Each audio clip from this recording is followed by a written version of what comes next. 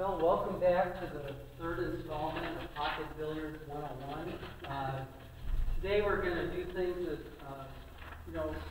really put your finger on what it takes to be a really good player.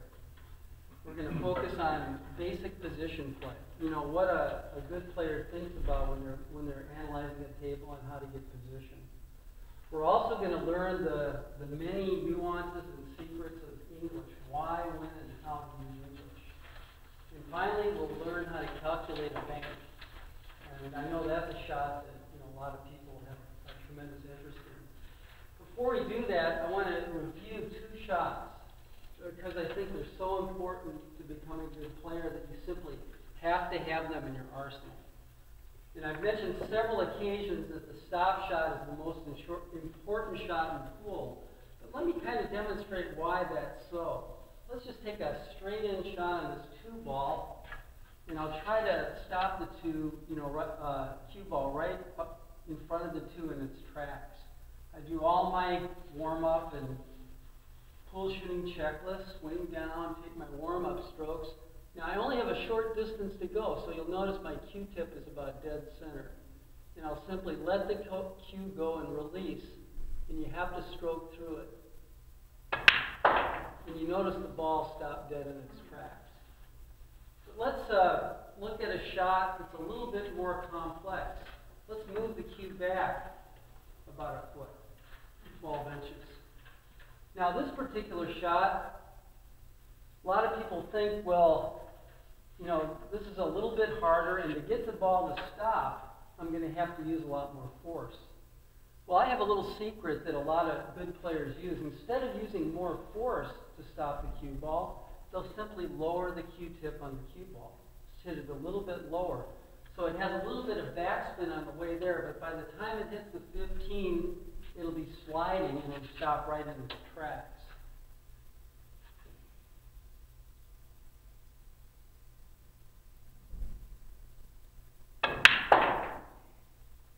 Okay?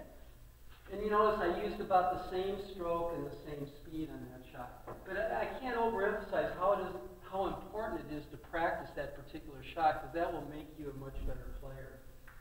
Another review item I want to do is the L drill. And I know I've used this extensively in my classes at the college, and I've noted that it really has some tremendous benefits. Not only do you practice almost every shot in pocket billiards, but I think you learn also where the pockets are. Now obviously when I shoot the 6 ball, it's straight in, so I'm aiming at the direct center of the pocket.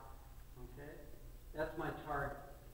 Now if I shoot the 12 or the 10 ball, you notice those are cut shots. So the actual center of the pocket changes slightly. If I shoot the 12, the center of the pocket shifts a little bit this direction. If I shoot the 10 ball, it shifts a little bit that direction. But really what I want to focus on is if I shoot the 14 or the 9 with my cue ball in this position. Just where would the center of the pocket be when I'm cutting the 14 in the corner?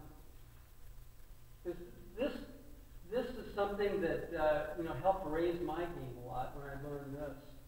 I actually had a lesson, this was about 25 years ago, from a famous pro from Illinois. But the thing to remember on this shot, if I'm cutting the 14 and I'm using this as my target, I'm going to maybe wobble the ball because it'll hit the rail coming in and hang up. So the actual center of the pocket of the 14 is way over here on the right side of the pocket. So on these kind of shots, you have to learn how to slightly overcut these, because the center of the pocket changes depending on the angle. Because if I hit anywhere on this side of the pocket, the ball will go in. If I hit the rail coming in, it'll probably hang up. And also, when I cut the 14, it puts left to right spin. So when it hits over here, it pulls into the pocket. So those are just some facts that can, help you become a better player. Get behind the 14, see where the true pocket is, get back behind it, swing down on that target line.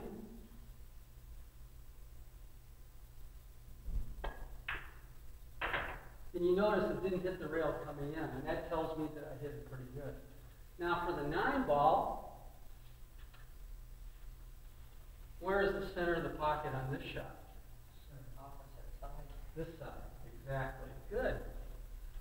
So I get behind the 9 ball, see exactly where I want to hit it, come back, and obviously as you learned before, the target is always a half ball up. So I swing down on my target line, my warm-up strokes, let the cue ball go, center of the pocket.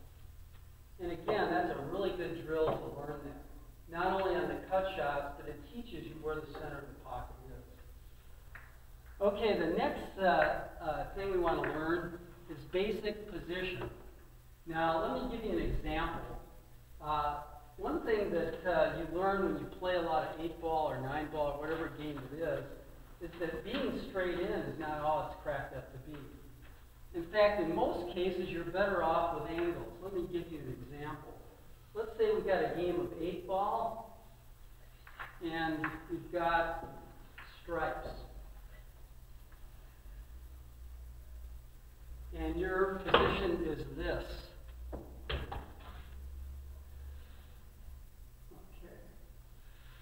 Now, what a good player or a professional thinks about when they get in a position like this is, how can I run all the balls and win the game on the 8-ball?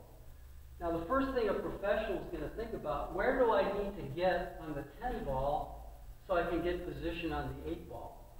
And that's thinking 2 balls ahead. Most good players actually think 3 balls ahead. You know, what side of the next ball do I need to get on to get to the right side of the next ball? And that's, you know, kind of what a good player is always thinking about. So on this shot, if I stop the cue ball, let's see what I've got. Now I've got almost an impossible shot. The only way I can get on the 8 is if I draw all the way back. But look how easy this shot can be if you really analyze it and determine which side of the ball you need to be on. Like on this shot, all I have to do is simply roll a little bit forward. And now I simply hit a high ball shot, one rail here, right into the line of my next shot.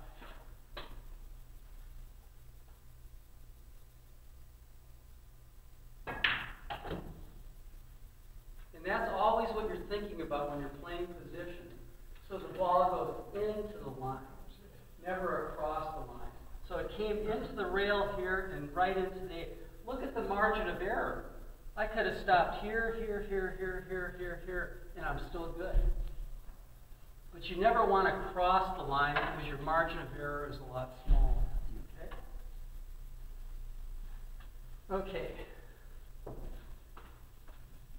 The next thing I want to teach you, and this is probably one of the most important aspects of playing position. In fact, let's actually use the little reinforcers that I have on the table, because that'll give you a good idea. Now, there's such a thing in pocket billiards, and a lot of teachers teach this, as a thing called a tangent line. Now, if I shoot the 6 on the simple cut, the tangent line is always 90 degrees from the pocket. So the tangent line would come at this angle into this diamond here. Now, in order to have the cue ball go on that tangent line, all I have to do is hit a stop shot.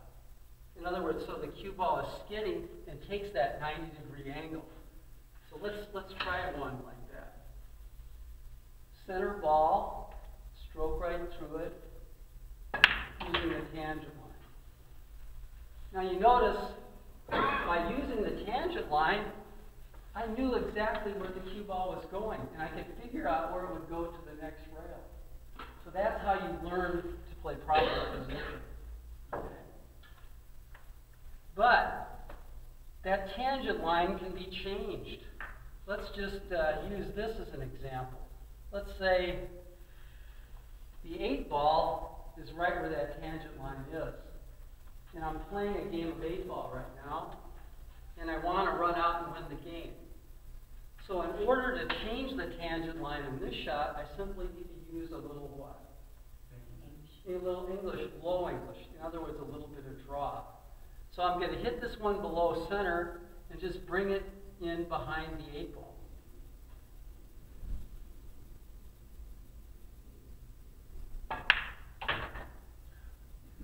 And you see how it changed the tangent line. Instead of going there, it took it right behind the 8. Let's take another example. Let's say the 8's over here. And I pretty much have that same shot. Well, if I hit here, my tangent line come way out here, I'm going to have a long shot. So to change the tangent line to get position on the 8, I'm simply going to hit this shot with high ball. So instead of coming into that spot there, it's going to hit underneath that and then just come right across the table so I have a nice easy shot on the 8 ball. All I have to do is hit a little high ball and bring it right across. See, that's how you learn how to play position. You practice using draw and follow, but you always start. The starting point is the tangent line. Because, that's why I always say the stop shot is the most important shot in pool, because it teaches you, your frame of reference on where to move the cue ball anywhere on the table. Okay?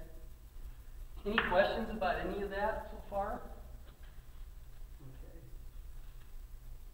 All right, let's move on and talk about English. Now, before we get into English, I do want to say with great confidence that English is always a last resort, okay? In other words, I'd much rather you use follow or stop or draw as, before you would want to use English. When I talk about English, I mean hitting the ball on the left side of the ball or the right side of the ball, okay? So let me just give you an idea of what a drastic impact that English has. Let me just show you what a half tip of English will do. I'll aim at the center diamond at the head of the table. I'll hit just a half a tip of English. And I want you to notice where the cue ball goes. Short of the pocket. So it changed it about 1.5 feet. All right, let's try a full tip of English left in the center paw. Let's see what happens. There's center. There's a full tip of left English. Pretty much at the pocket. Okay? Now this is how you learn English, because you need to know how much English and how it will affect the cue ball. Now let's try a 1.5 tips of left English. There's center, half, full, 1.5 tips.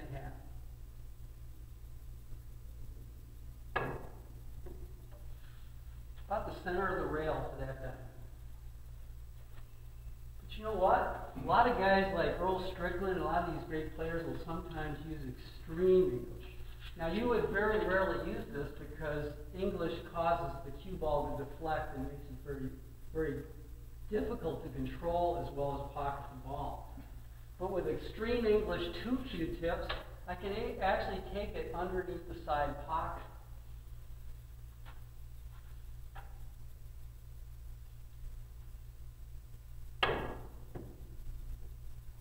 And that's as much English as you'd ever want to use. But I just wanted you to get a feel for how much it changed. A half tip took me to here, a full tip to the pocket, 1.5 tips to here, and 2 tips to there. Is that regardless of how wide the tips are? Actually, you people that have snooker cues, you can actually apply more English than us Americans. Why is that? Because your diameter of your shaft is so small that you actually can get further over on the cue ball. So still the same rule, though? Same rule applies, yeah. But the reasons for using English, let's kind of go into that. And a good way to kind of bring this to light, I'll just use these reinforcers down here to give you an idea. Let's take the first one. Now, remember that tangent line I was showing you? let's say I've got a shot like this. If I want the cue ball to speed up, well, I would need to apply what's called running English. Now, in this particular shot, running English is always away from the pocket I'm shooting at. And it makes the cue ball hit the rail and just fly off. It actually increases the speed. So if I want to use running English on this shot, which English would that be? Right English. Okay, watch what happens. I'll just use one Q-tip on these shots. And I want you to experiment with this and just learn exactly what it's going to make the cue ball do. Half a tip took me almost all the way down to the corner pocket. Okay? Now if I use center ball, probably take me somewhere near the side pocket. We'll see where it lands. Right? Almost. Now, let's see what inside English would do. That would be one Q-tip of left English.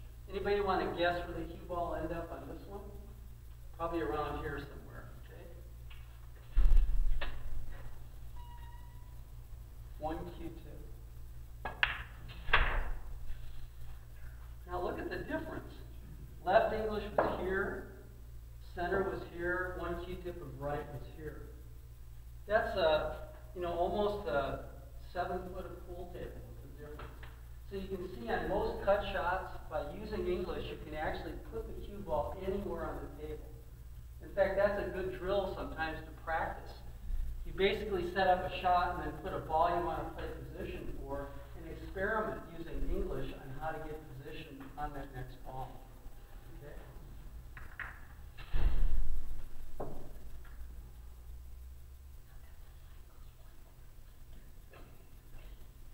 Another thing that English does, we've already talked about how it can slow down and speed up, but it also, as you saw, can widen the angle.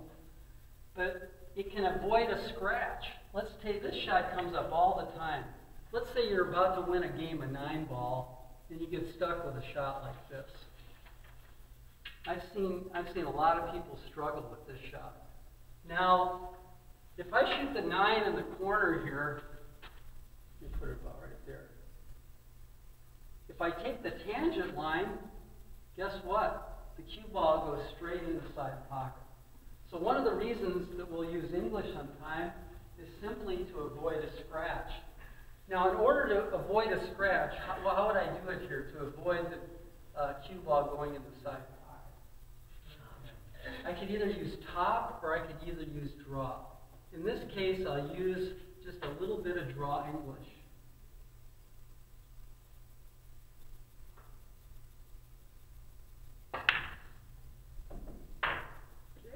Now, I could have used follow to do the same thing. In other words, what I did was I changed the tangent line from there to here. Now, I could also have done it this way by using high ball, depending on what position I want to get.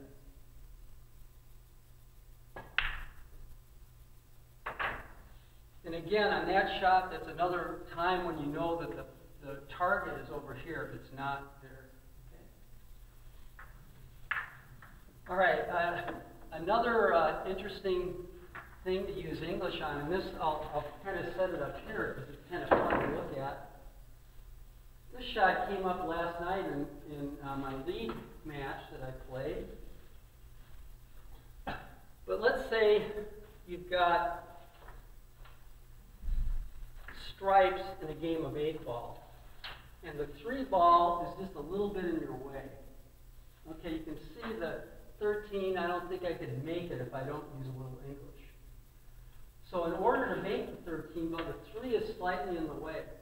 So another way to make this is I can elevate my cue slightly, like this, and as I punch down on the left side of the ball, it'll do a little bit of curve around the 3 and actually be able to make the 13. In fact, let me use one of the other cue balls so you can see the spin. Be a little easier. Now you can see the 3 is in the way, so I'm going to elevate my cue slightly with a little bit of left English. And I'm just going to punch down very gently. Okay. And you can see the ball spinning. But this is a shot that comes up a lot more than you might think. Yeah, that's about right. I'm going to curve it just slightly. I hit that last one a little too hard. Same spot. These balls are so clean, they don't grab. That's something you consider. Everywhere you go is a little bit different. Now here, like you have a polisher and everything is in perfect condition, so you're not going to get the cue ball to grab the cloth as much. And then you set it up a little different. But you can see if I use a little bit of left English, you hit it nice and gently. And that left English will actually throw the object ball a little bit too. But that's a real important shot.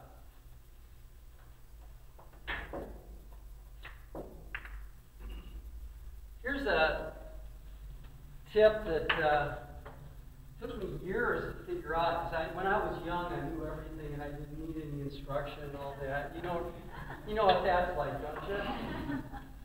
But here's a shot that I learned that I had been playing this the wrong way all my life. Let's see if I'll get the 8 ball to use that. Here we go. Let's put the 8 ball down here. And you're about to run off. You have strikes. Now, in the old days, I would look at this shot, this 10 ball, and think, oh, that's real easy. All I have to do is make the 10 in the corner and draw it over here behind the 8. Let's see how that works out. I'm wanting to win the game, and to me, it looks like the best shot. I'll just draw it right over there. The tangent line takes it into the pocket, but I'm going to draw it right across here.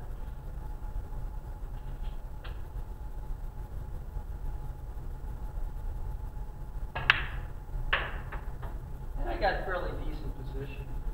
Okay, not that bad. But there's a much easier way to play that shot that you can't miss getting position.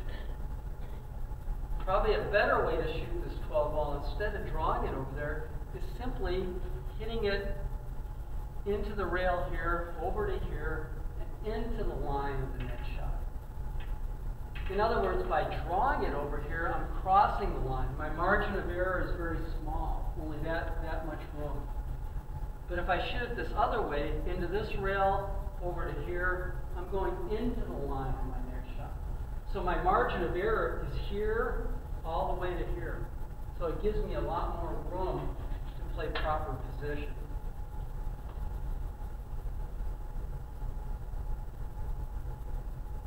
And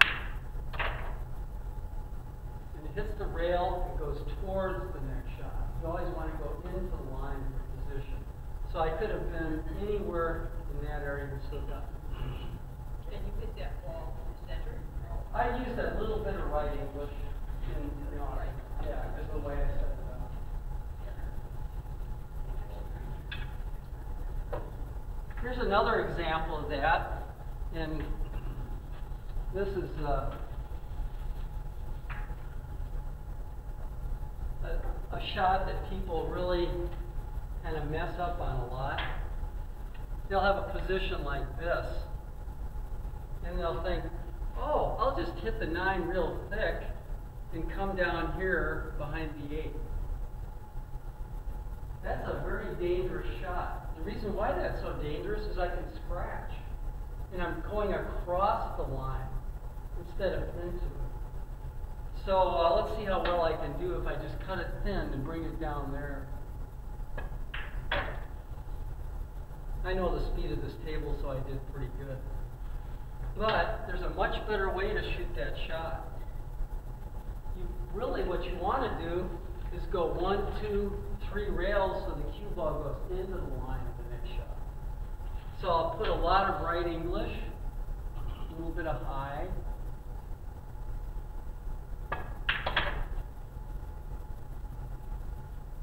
hit the rail and then go into the ball. And that way, there's no chance of scratch.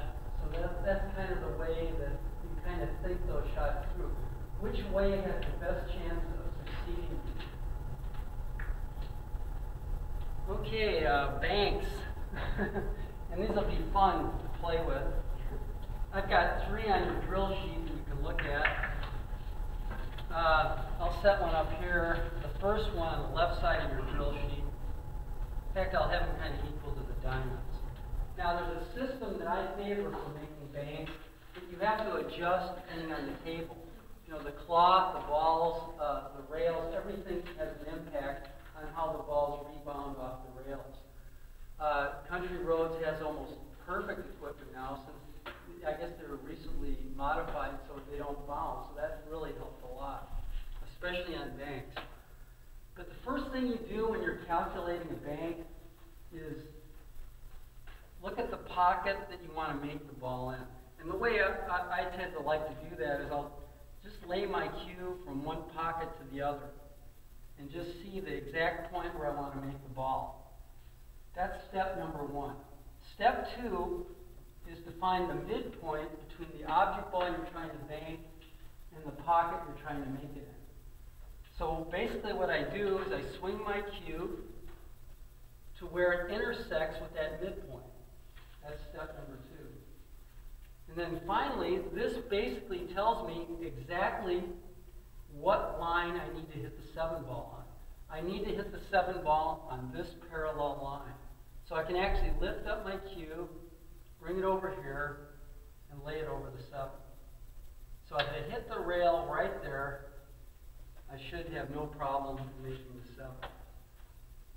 3 steps. And again, speed will have a tremendous impact. If I hit it hard, it'll come short. If I hit it soft, it'll go long. But it works very well, and I think Phil Denite teach this system in our class. But again, it's not a perfect system, but it does give you a frame of reference, a starting point. Did you go through that again? Yeah, well, absolutely. Absolutely. And this, by the way, is a straight bank. When you hit a cut bank, I'll go into that in a minute, it's much different. So find exactly where you want the ball to go in, right here. And lay your cue right across the table there, into the opposite pocket. Swing it over until it intersects with the midpoint between the 7 and the pocket you want to make it in, which is about right there. Use that, hit that 7 ball on a parallel line, and you can kind of go over there and notice that it's right into that diamond.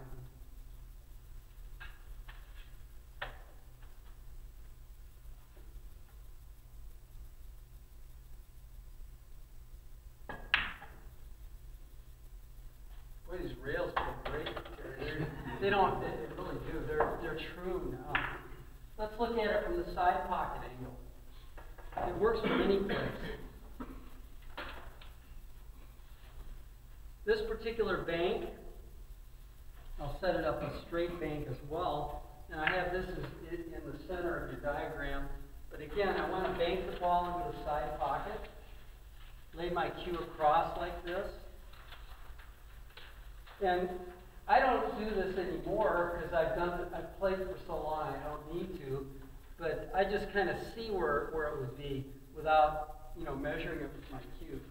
But leave it in the pocket across the way. Swing it over until you find the midpoint between the 9 and the side pocket you're trying to make it into. Hit the 9 ball on a parallel line. So just lift it up, bring it over, and you'll notice it's right into that diamond. And again, I'll just hit at moderate speed.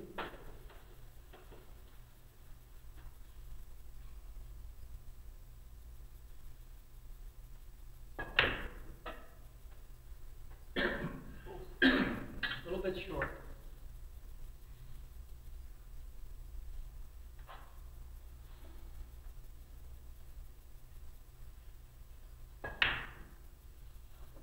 And again, you'll have a lot of fun practicing with that.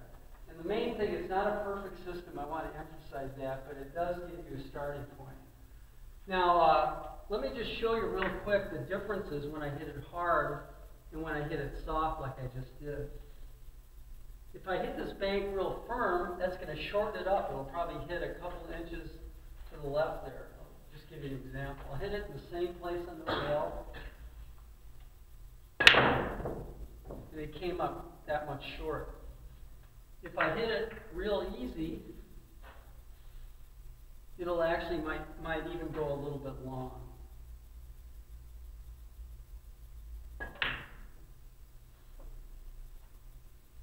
So, that's how you can kind of adjust that. But let me give you one that's not a straight bank. We call this a cut bank. And I'll set it up the same way that I did the other ones. But instead of leaving the cue ball here, let's slide it down to there. All right, now on this bank, I can calculate the same way. Got my pocket here, lay my cue across. I swing it to the midpoint between the 9 and the pocket I want to bank it into. Determine where the parallel line is right on the diamond. But because I'm cutting the 9 ball, the act of cutting actually puts English on the 9 ball. So on this particular bank, you have to overcut it and hit it more to the right of the diamond. Because when you hit the 9 on the left side, it puts left English on it, which will make it come up short. So on this particular shot, I have to overcut it just a little bit. So instead of hitting the diamond, I'm going to hit it slightly over on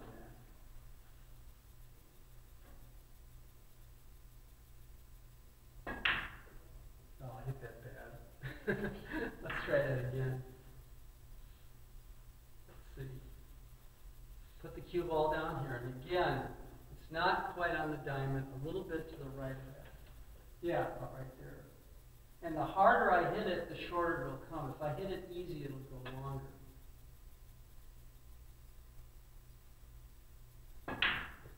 Yeah, that's perfect. Okay. And that's fun to just play with. Experiment. Set up one bank like that where you can calculate exactly where your point on the rail you want to hit, but move your cue ball from here to here. Now this shot, this bank, is the opposite. It's no longer a straight bank. This is called what people refer to as a cross bank. So on this particular bank, when I hit the right side of the 13, it's going to put right English. So when it hits the rail, it'll spin down here more. So on this shot, I actually need to hit it to the left of the diamond. You can kind of watch.